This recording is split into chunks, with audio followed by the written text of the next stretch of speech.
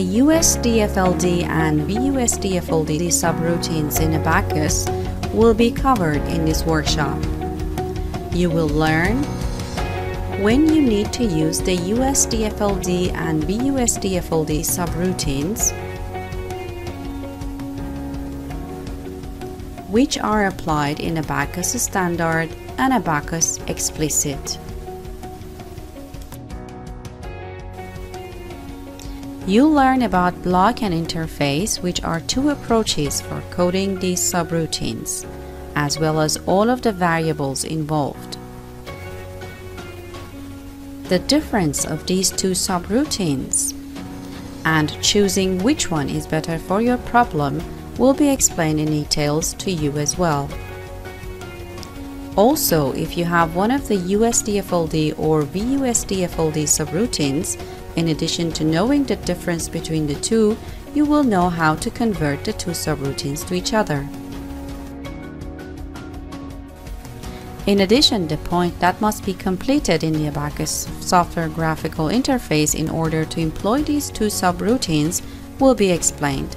Finally, you will be provided a detailed explanation of how to use this subroutine in both methods in each round of workshop.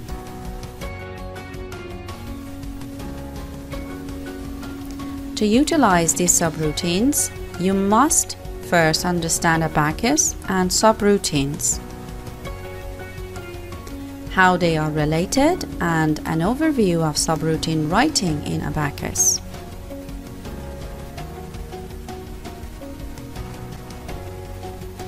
You can read related articles in our website. This package offers an introduction to the USDFLD and VUSDFLD subroutines. And you can thereafter turn to the advanced package for this field. This training package is more than 90 minutes of instructional video with subroutine writing tips, as well as simulation of practical examples to fully learn how these two subroutines are written.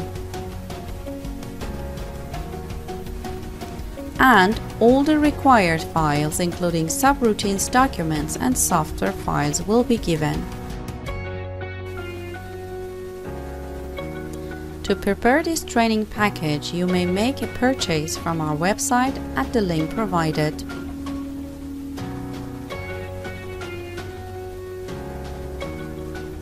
And you can follow our videos on all social networks, including LinkedIn, Facebook, Twitter, and YouTube.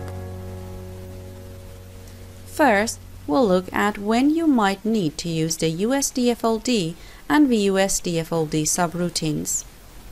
You can use these subroutines when you need to make adjustments to the material.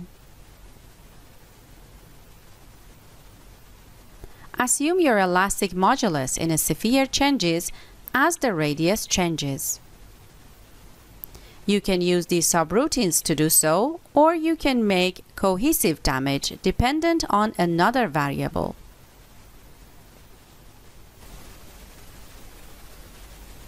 In addition to the variables provided in the software graphical interface. Alternatively, instead of the progressive damage mode found in the software graphical environment, give immediate damage state. USDFLD and VUSDFLD have a very broad scope. And in general, you can use these two subroutines whenever you have a parameter in the software material environment that you wish to rely on another variable.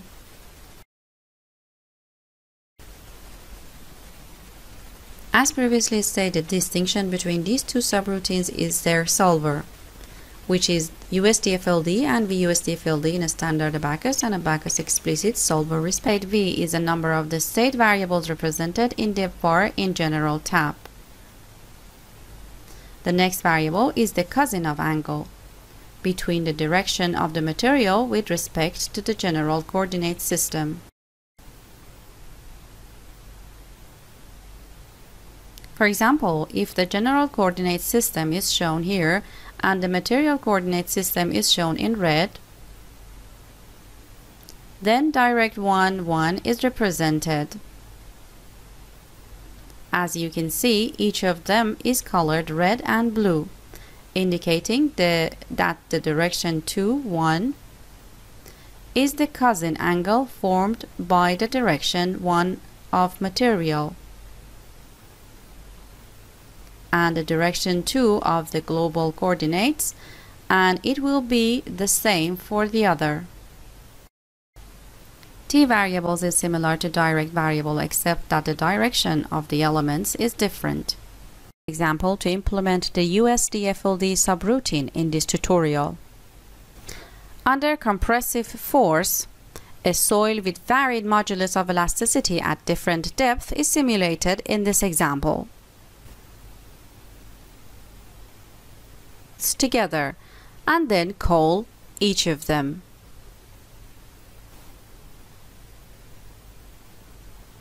The Abaqus model is the first on left, while the subroutine model is the second on right. The stress distribution in the fixed side of the subroutine model is non-uniform. We will model a FGM with a crack in its spherical geometry in this workshop.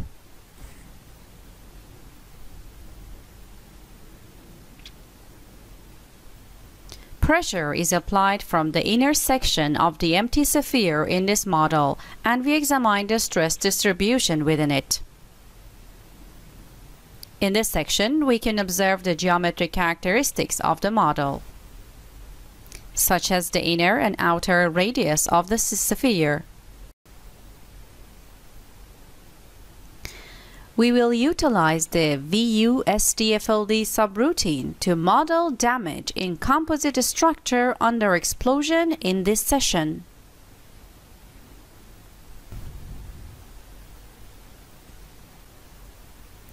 These relationships have a number of parameters that are mentioned here. The VUSDFLD function is used to identify damage in the matrix and composite fibers.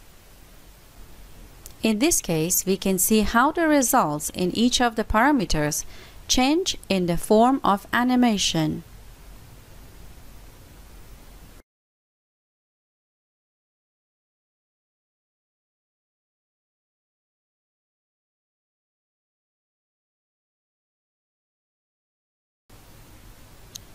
In this workshop, we will use VUSDFLD subroutine for a single edge connection between two aluminiums connected by cohesive element. These connection specifications are specified for adhesives and aluminium. Fatigue analysis on this adhesive is taken into account in this examination. Adhesive fatigue behavior is based on a paper by Horamshed and Krocom. Step.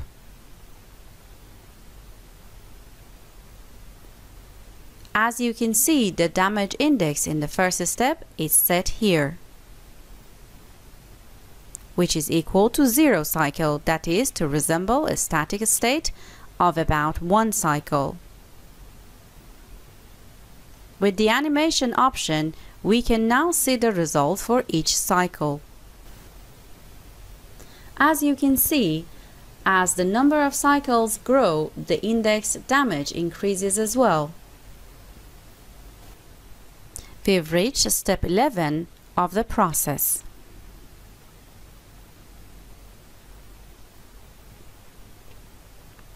The damage index is close to 1 here, whereas it was around 0.7 in step 1. Regularly, the maximum damage index, which is 1, increases more and more in the elements at the end of the aluminium plates.